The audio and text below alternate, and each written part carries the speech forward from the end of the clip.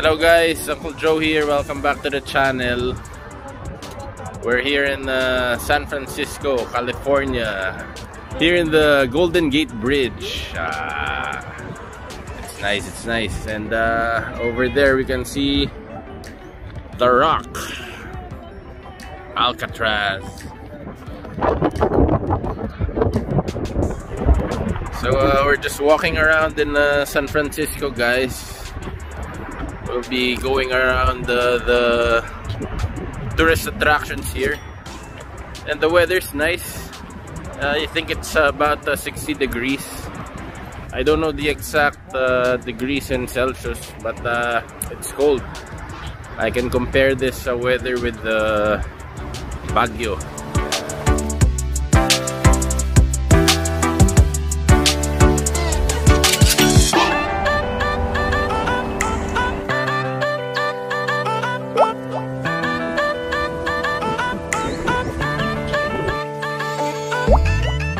So we just saw the Golden Gate Bridge, guys, and off to our next stop now. We're going to the Palace of Fine Arts. Have you been to San Francisco, guys? What do you like about San Francisco? And if you haven't, when do you plan to visit San Francisco? What's the first thing that comes to your mind when you think about this place? Because for Uncle Joe, when I hear San Francisco, the first thing that comes to my mind is the Golden Gate Bridge, Alcatraz, the Warriors, Chase Center, and the Oracle Park for the Giants. And also famous movies like Mrs. Doubtfire. Maybe we can visit her house here in San Francisco. So we're here already. Here we are, guys, in the Palace of Fine Arts. There, that's so nice. Wow, nice architecture.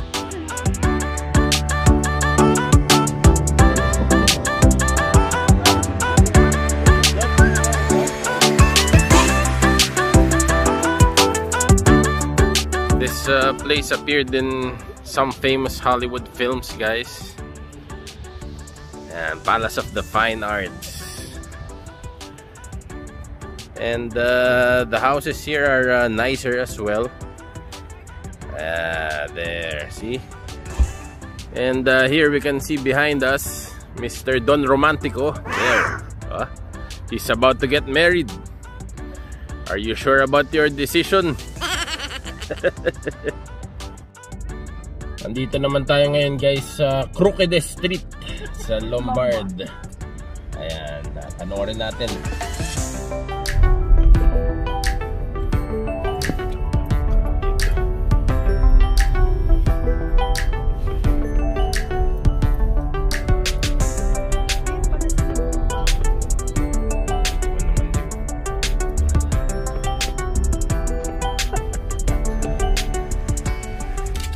Sanggalang kalye to. Sino ba nakaisip nito? Napaka-genius. Ayan o, paikot-ikot, guys. Grabe naman itong gumawa ng kalye na to.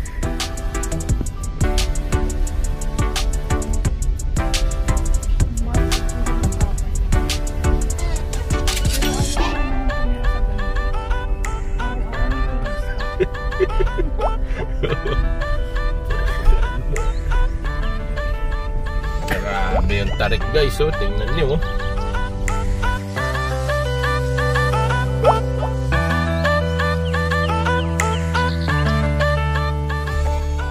Ayan, picture muna tayo dito sa Crookedest Street, guys, sa Lombard Street.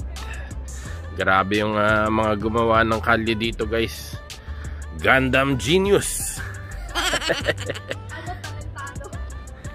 Talentadong Pinoy. Grabe yung mga kalye dito, guys, oh. Ayan, oh, napakatarik. Taas baba dito, yo.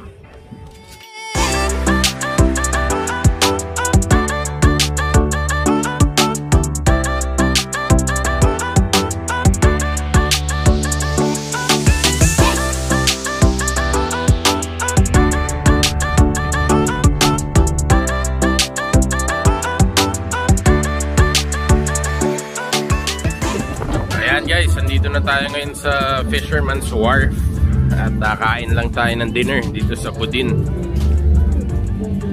Grabe dito, 7 PM na dinner time, pero ang taas pa ng araw oh.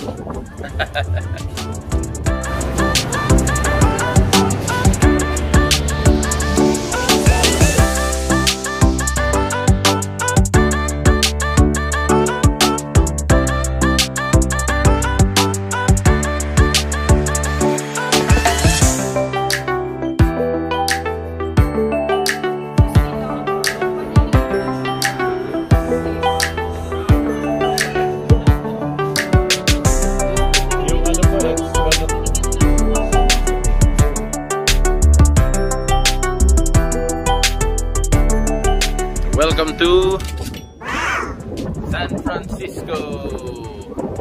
We're here guys in Twin Peaks, and we have a beautiful view of San Francisco. There's the downtown area, and we can see Alcatraz over there. Beautiful, beautiful, and it's so cold here.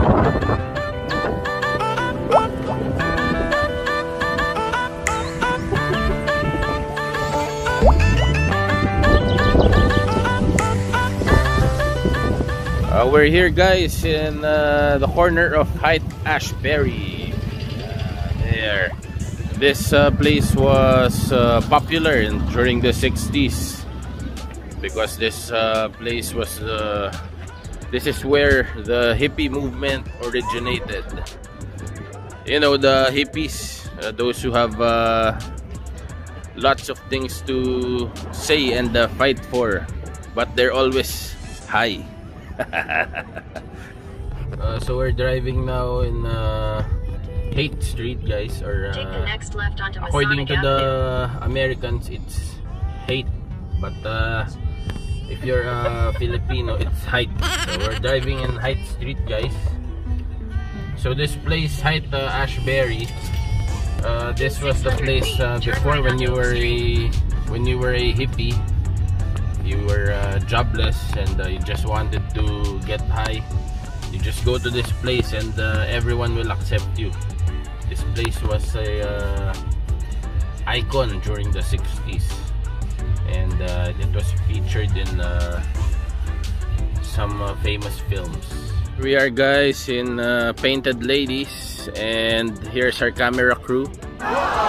They're getting ready for Uncle Joe. Are you ready guys? So this place guys, Painted Ladies, is a famous spot here in San Francisco. There's seven painted Victorian style houses. These houses have appeared in postcards and in famous films as well.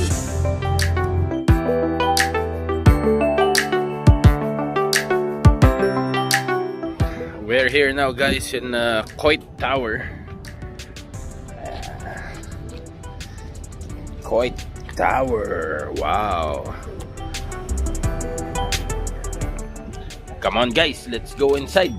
Let's go. Here we are guys on top of Coit Tower. So here's the view of downtown San Francisco guys. Here are some residential areas, and oh, there's the Golden Gate Bridge. And over here we can see Alcatraz.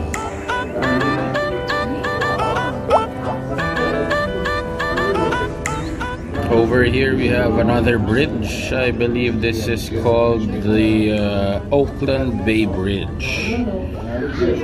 This bridge takes you all the way to Oakland.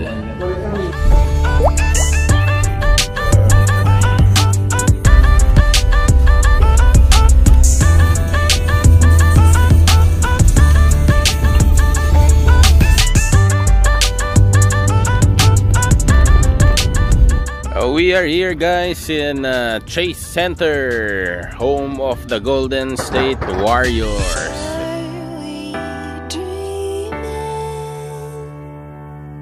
dreaming.